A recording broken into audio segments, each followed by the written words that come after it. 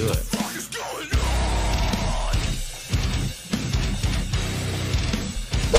Texas venue Ridglea Theater bans the band Terror and maybe all hardcore after a security incident.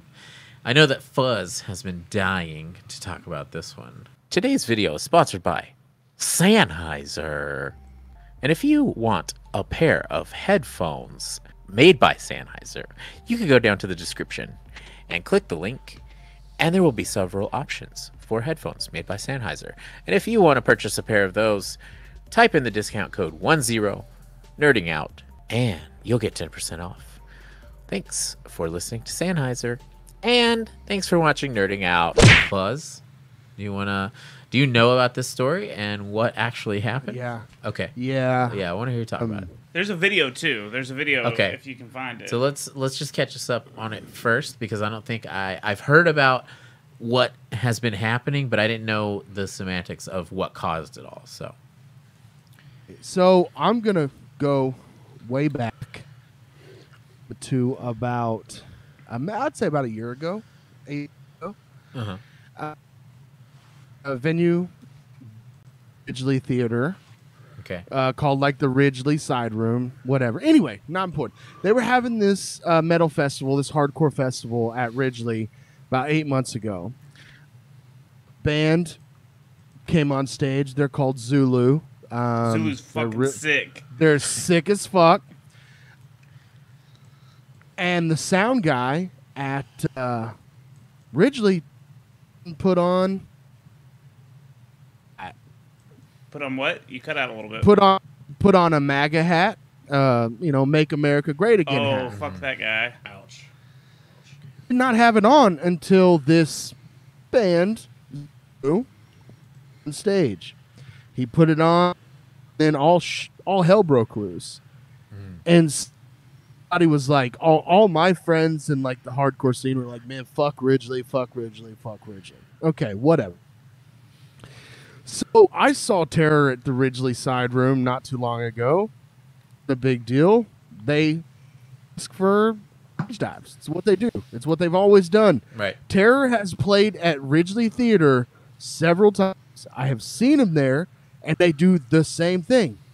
Stage dives. That's what they do. And so apparently the owner was pissed off. Scott was asking people to stage dive. Then, mic to one of the crowd members, and he was singing, and he was trying to get the mic back, and one of the security guards grabbed the mic and said something like, "Not today," or something fucking stupid. Yeah. So now the owner of Ridglea, and I didn't know a hardcore band was on the bill. Oh, I mean, Terror's played there multiple fucking times. I don't know how you don't know there's a hardcore band on the bill. And Terror's been around for fucking ever. And so now he was talking shit, of course, about hardcore music, blah, blah, blah.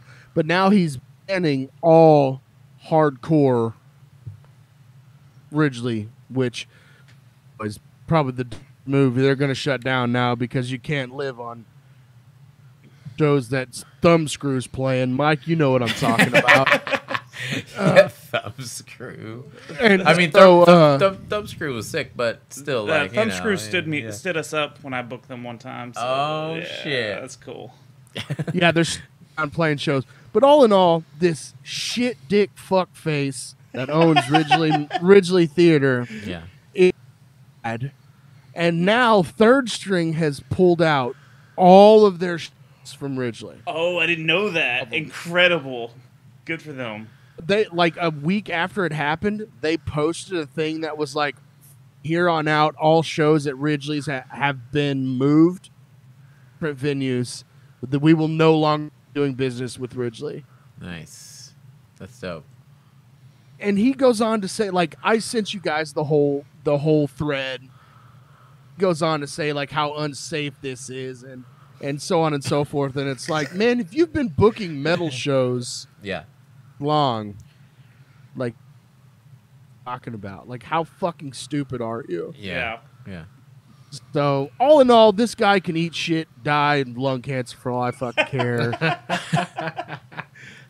Fuck him. He's an idiot, and he fucked his whole business over. And now he's still on the internet whining and crying about it. And it's just like, dude, just shut the fuck up. You did it.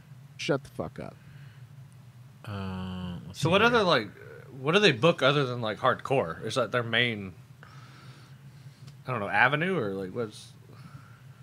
Oh, like they book all shows. Like, Yeah. I've played a festival there. Mike's played a festival there with the Chariot.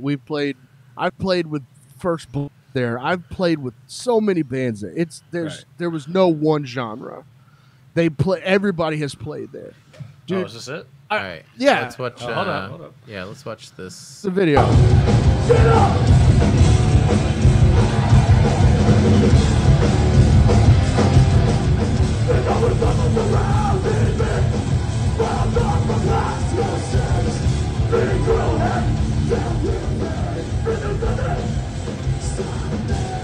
Did you see him throw Whoa! the mic? Watch right here. Was that the security guy that shoved the person? It was. Yeah, rewind it a little bit and you can see it. So He shoved somebody like right before all this. yeah, that's what the whole thing started. Was he pushed? They're supposed to catch the crowd surfers, and they just shove them back. Did you see Yeah, him? yeah, He threw up the mic, and as soon as he threw up the mic, the guy got shoved. See, look, he missed it by just an inch, and then the security guard wraps it up, and he goes, "I don't think so." Like, And then politely hands it back. Wow. Come on, man. There's been a lot of problems at this venue. Alleged racism. I'm not gonna say they are or they aren't. I've just heard a lot of things about the people that work it.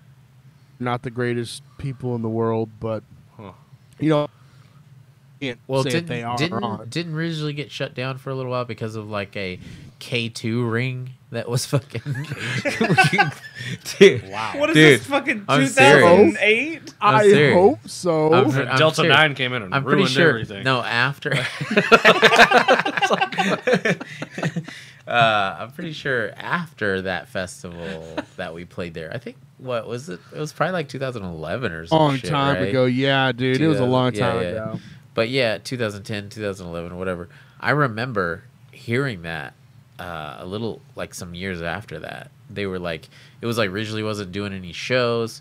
There wasn't much going on with that. And then all of a sudden they're like, in Fort Worth, it was like big news. It was like K2 ring busted at Ridglea Theater.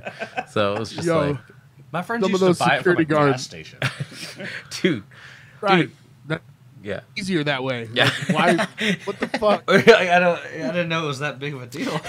Like, Potpourri, man. That's all You're it is. Just potpourri. it's an you know? incense, right? Yeah, dude. You should be smoking that shit. You know what I'm saying? Definitely don't smoke this, but get the orange color or whatever it was. What was the deal with K2 anyways, dude? What was appealing? Yo, Everybody who smoked it would be like, I'm seeing everything in 16-bit now or some shit. And you're like, that sounds not cool at all, dude. I don't think that should happen to your fucking brain, dude. I got the guy at work got really in. We have a meat counter, you know, at the butcher shop. And You fucking- know. and he went and smoked some out in his truck, and he came back like 10 minutes later and started flopping around on like a fucking fish out of water, dude, behind the meat counter, just fucking like he was having a seizure, my but God, he wasn't having a seizure, dude. He was just the shit was like fucked him up so bad. It was hilarious. Nobody It was did anything. hilarious, dude. Oh, dude, I was like, fuck him. He wants to smoke that shit. Fuck him. He can sit there and shake for all I care. I don't give a fuck. Fuck Shake, that. shake, shake. Shake, shake, shake. I had a buddy and like his girlfriend smoked it, and then she just passed out, like just like Dude, dead fish, yeah. not flopping. But it Everybody would tell me that they was were like, terrifying stuff. Honestly, they were like, yo, I feel. They would smoke it and they'd be like, oh yeah, I feel like I was in a box and I was trapped and like all this shit. And I'm like, nah, not cool, man. These, you know, write a script about this shit. Don't smoke fucking. I Just don't drink a know. nice Bud Light. Yeah, just drink a Bud Light. Hey, you want to craft I had crack that Bud Light with I had me? a friend that told us that he tried it and that he felt like a Lego person and he couldn't move his hands and he just would walk around real stiff arm for like I think it only lasts like 30 minutes or something. But Well, there was salvia. Not very too, long right? at all. oh, is that what it, Salvia. yeah, there was Salvia. That Yeah, sounds like yeah. salvia. Yeah, salvia. Shit was dumb as hell. Just on the Ridglea thing. I want to give a shout out to my homie that wrote an article about the festival that happened, where all those dickheads started a fight. The sound guys started a fight with the bands. Yeah. The bands. Bonds. Go to magazine on Twitter, Board Magazine. That's a homie. He's the editor of it. And he writes all the articles and takes all the pictures and stuff. So Cool. go read the article about Ridglea because fuck those guys. Ridglea, not Board Magazine. Are we making another shirt? Ridglea Theater's going on another shirt, dog. That's happening. Dude, I will say this though. I saw the blood there one time with Poison the Well, and it was dope. Oh, Yeah. that was a good Oh, there. show. What year was that? That was like fucking 2007. Six? Yeah, Yeah, something. like That's like Yeah, Dude. it was. it's like prime I time saw poison, Trivium. Yeah, Over there, I saw Cattle Decapitation there, man. I saw some killer bands, dude. yeah. I saw. There was a festival show whenever festival tours used to happen. So it was like sick at like Taste of Chaos and shit like that. But there was a tour that went through there that was like Between the Buried and Me, and it was like Fear Before the March of Flames. Oh, man. And like I don't know, I think the lineup was like there was like 8 bands or something, but those are the 2 that I remember the most. But that was at Ridglea, and you know it sucks for any venue because we're lacking on venues nowadays. You know what I mean? So it sucks Down for left and right, dude. yeah. So it sucks for any venue that we could sit here and be like, oh, I remember seeing this band, and and it's like whether Ridglea sucked back then or not, like, dude, there's nostalgia there, and I've played there, I've seen bands there. We don't need people being like, oh, fucking, all the securities are gonna be dickheads if you fucking crowd surf. It's a show. There's gonna be crowd surfing. Like, fuck off. Like, if you don't like what's going on, you shouldn't be working there. So I don't know. Have you ever seen the movie Barnyard? When she looks out the window and Yes. she goes, I saw a cow, and she goes, it's a cow farm. You're gonna have cows. It's a show. You're gonna have crowd surfers. Yeah, Dude, Like, who knew the band my wife, yeah, right. yeah. My wife and I quote that movie all the time. It's a cow farm. There's a cow farm. You're gonna find cows outside. That is the best analogy I have ever heard because that is no shit. It's a show. There's Yeah. gonna be crowd surfers, but it needs to be said like that, Toby. That's all I'm fucking It's saying. a show. It's a show. All right. It's go ahead. fucking hell. I was just gonna say the dumbest part about this is that about 7 months ago, Knock Loose and Kubla Khan played there, and they were like, bands don't have crowd surfers. Other bands don't have crowd surfers, and it's like, I know for a fact at that Knock Loose and Kubla Khan show, there were fucking crowd surfers. Just fucking saying, I know that for a fact. So don't like it's something fucking new that just started happening at shows. Right, yeah. Idiot. God, he's a fucking idiot. Jesus Christ. Hey, I've got something for I think this will fit for the venue. Loser! You're a loser! Are you feeling sorry for yourself? Well, you should be, because you are dirt! You make me sick, you big baby!